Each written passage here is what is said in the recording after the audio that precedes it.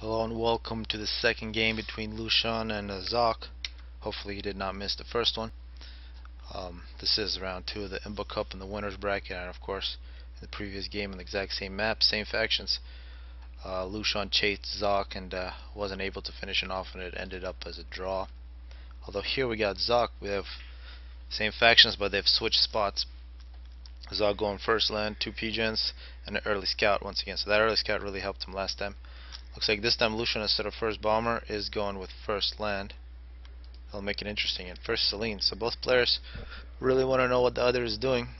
Lushan coming out with Selene's, 1 P-gen, and a mask extractor. So very interesting builds from Lushan on the last one, where he went first bomber but with a single P-gen.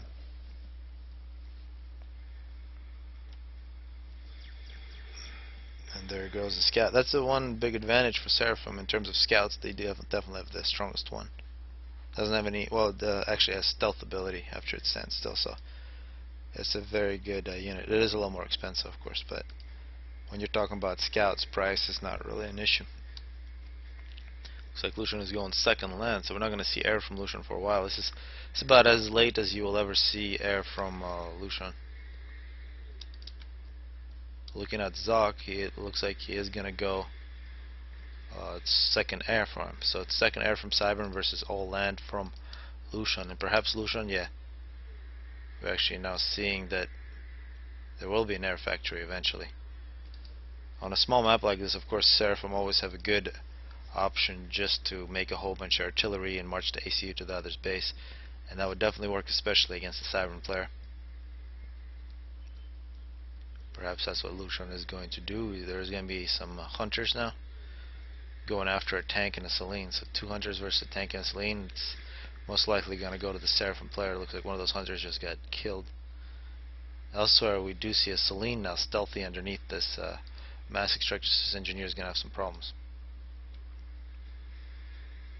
Now second land. It looks like interceptors for Lushan. So Lushan switching it up, going second air as well. It was crazy if he actually did go third air. So nothing strange happening yet. So now we got a bomber versus interceptor.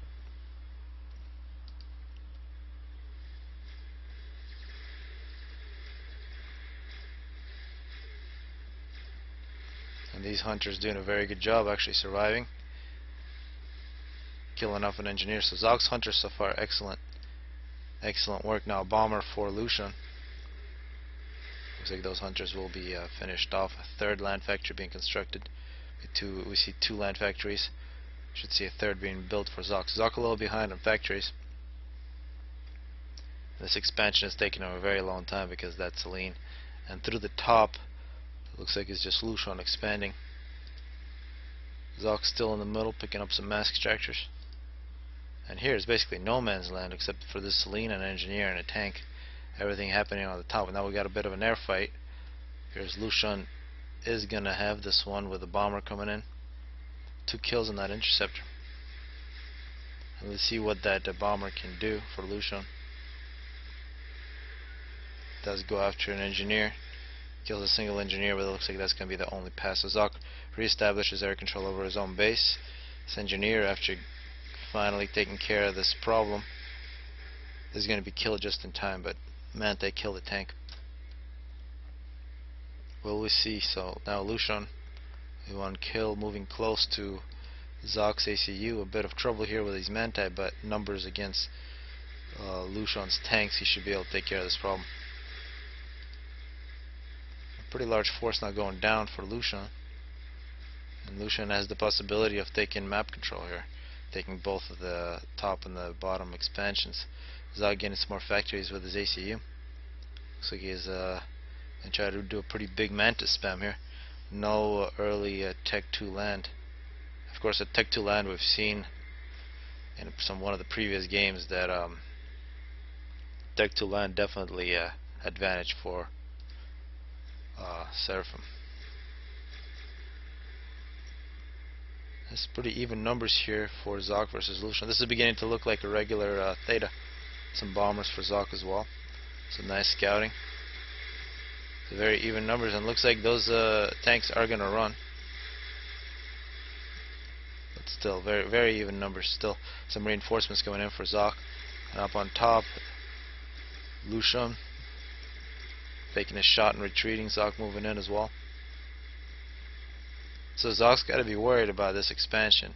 He had that trouble taking these mass extractors for a while, so he's had significantly less mass than Zoc. You can see these mass extractors, for example, plus engineers picking up these rocks.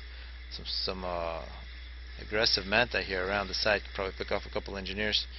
It looks like Zoc is able to gain victory on the bottom, and engineers ready to take care of this problem. But now we got the fight between the ACUs. A pretty large force here from Lushan, quite a few arty. And if Zoc runs in a straight line, he'll be in a lot of trouble. He needs to do some dodging. Got some manta of his own. He's pulling all of his manta in. He is in a bit of trouble here with this weak ACU. Lushan pretty much at full health. 1 kill. Zoc at 8 kills.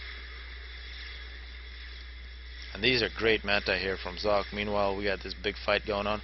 They've killed a few units, killed a few mass extractors. So really evening out map control. Great stuff from Zoc, forcing all these units back. You see the two ACUs splitting up, choosing to shoot each other's Tech 1 tanks, trying to get the veterancy. See both players retreating, and actually pretty big retreat for Lushan. He's going to get his units back to his ACU, and so is for Zoc. So we see some nice positioning from these two players, but once again, Cybran, such a weak ACU. Zoc needs to. That was probably a bit late there from Zoc. It could be a bit surprising we didn't see some blocking there from Lushan, but Zoc needs to keep running. He's got a lot of tanks, but Lushan is basically at full health. Zoc losing health way too quickly.